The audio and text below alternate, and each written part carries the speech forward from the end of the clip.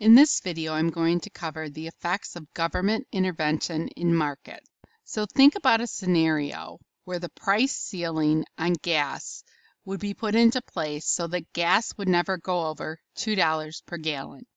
So if there's a price ceiling at $2 per gallon, the equilibrium price is 4. What's going to happen is there would be a shortage. The quantity demanded here is greater than the quantity supplied, resulting in a shortage. And that policy is not going to help consumers. A price floor is a minimum legal price that a seller can sell a product.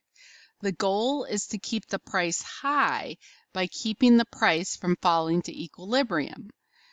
So what would happen if there was a price floor on corn of $4?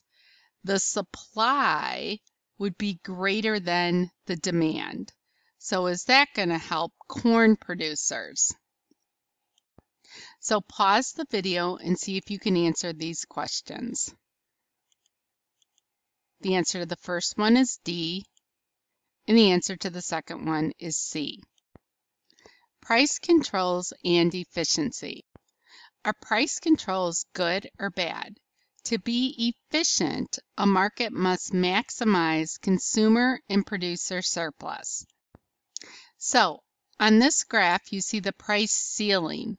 What ends up happening is the quantity demanded is greater than the quantity supplied. So the only less amount's going to be supplied.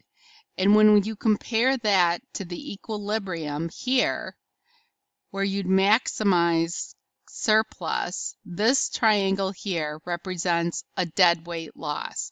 So the lost consumer and producer surplus. So that results in inefficiency. A price floor would also result in a deadweight loss right here in inefficiency. The quantity supplied is greater than the quantity demanded. Pause the video and see if you can answer these questions correctly. The answer to 18 is B, and the answer to 19 is C. Another practice question. And the answer is D. And another one. And the answer is D. For this question, the answer is B. And here's a practice FRQ.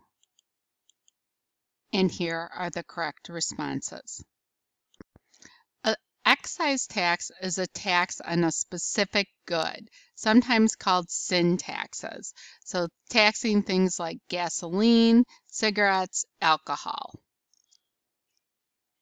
So let's say the government sets a $2 per unit tax on cigarettes. What that's going to do is shift the supply curve to the left. And the tax is represented here as the difference between equilibrium and where the supply curve is up here at $5. See if you can answer this question. The answer should be D. In another practice question, the answer should be D. And the answer should be A to this question. Consider this excise tax. Consumers would end up paying 7. Producers would end up receiving 4. This area represents the total revenue. This would be consumer surplus after the tax is imposed. This would be the producer surplus after the tax. So to do the calculation, the tax is going to be $3. Total revenue is 60. Tax paid by the consumers would be 40.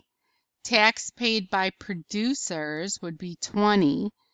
Total spending is going to be 140, and the revenue for businesses is 80.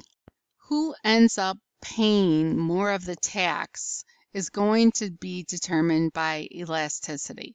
So if demand is perfectly inelastic, then the tax burden would entirely be paid by consumers. If it's relatively inelastic, consumers would bear most of the burden. If it's unit elastic, it would be shared by consumers and producers equally. If it's relatively elastic, the tax would be mostly on producers. And if it's perfectly elastic, the tax would be paid entirely by producers. So pause the video and see if you can answer these. Who's going to end up paying more of the tax?